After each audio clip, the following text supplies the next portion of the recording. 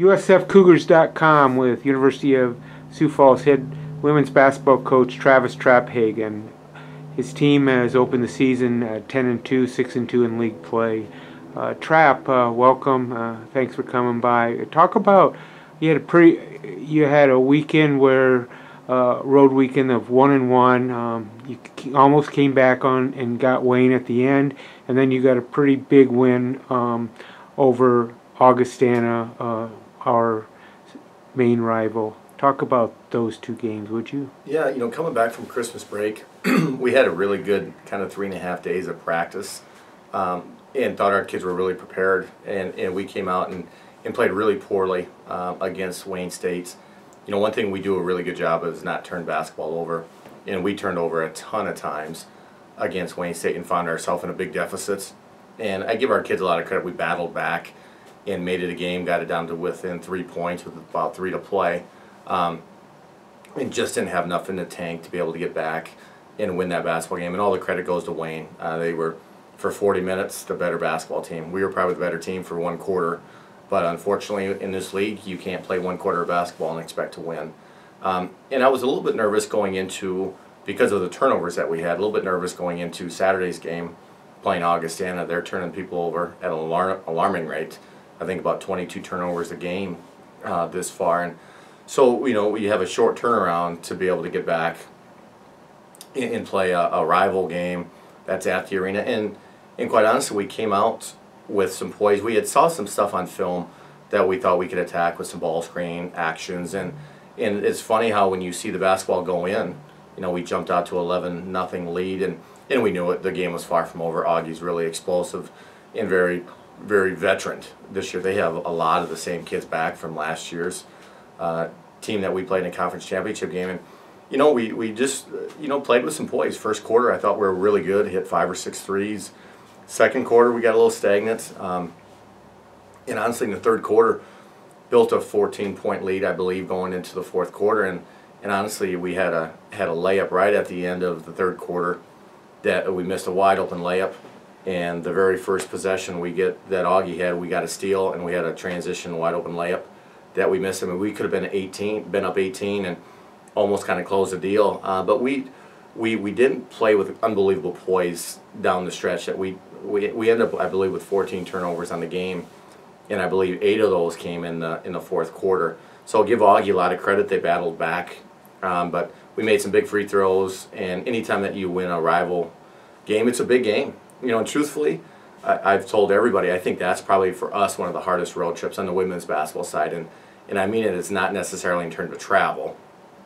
Augie just down the street and Wayne's hour and a half away.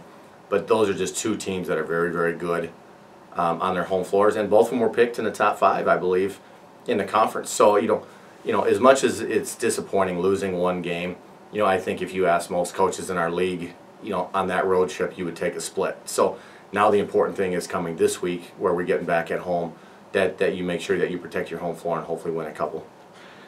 Trap, you've coached here. We just found out that you had coached your 250th game when you defeated Augie 69-62 at the arena the other night.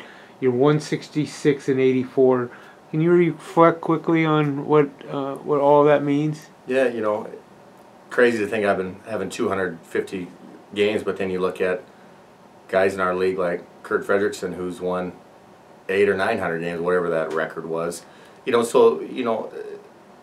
It's a great place. I'm really proud of where the program's at, because most people going through a transition, I always looked at it in little segments that we took over and had to rebuild the program, and in 4 short years we were able to break the school record and have 27 wins, and then we find out we're going D2, and it's almost kind of a little bit like starting over again to get a Division II level athlete. And then in those 4 years after that, after the transition year, we got back to 27, and now I think the big thing is great programs are consistent. You don't have 1 good year and then fall off the face of the earth and hopefully try to get back. And that's where I'm really proud of this program, where we've gotten it to, and hopefully we're able to maintain. But I appreciate our administration giving us scholarships, giving us the things that we need to be able to do to be able to compete, because this league, is very good, and for us to be able to be 10-2 at this point. I don't know if a lot of fans would have thought we would have been there, and to be honest with you,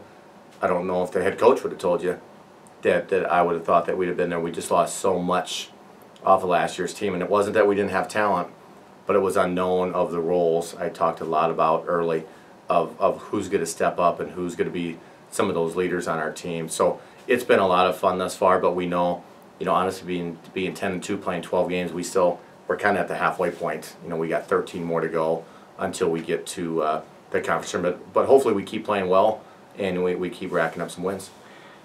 Fans, this weekend, he was talking. Coach Traphagen was talking about last year's championship team. They won a tournament title. There'll be an unveiling of a banner this weekend on Saturday night, and then we play Upper Iowa at 6 p.m. on Friday and Winona State at 6 p.m. on Saturday. Any quick thoughts on either of those games? Yeah, both teams. I say Upper Iowa is the best one-win team in the country. You look at their scores every single game. I don't care if they're playing Mankato, Concordia, Winona, and even ourselves when we played, we just couldn't pull away from them.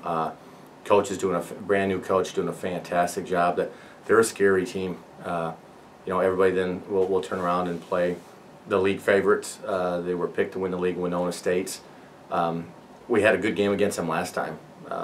Came right down to the end of the game, and they did what they're supposed to do at home and knocked some big shots down late.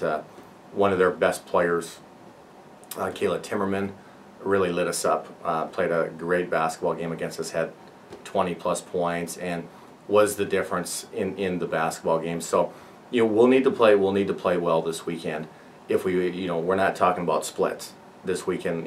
When you're at home, if you want to be able to honestly say you want to be able to compete and maybe play for a conference championship, which we'll see if we're that good yet. I don't know, but we've put ourselves in a position to at least talk about that. So our kids had a good couple days of practice, and we'll see how it goes this weekend. Thanks, Trap. Good luck this weekend. Thanks, Dan.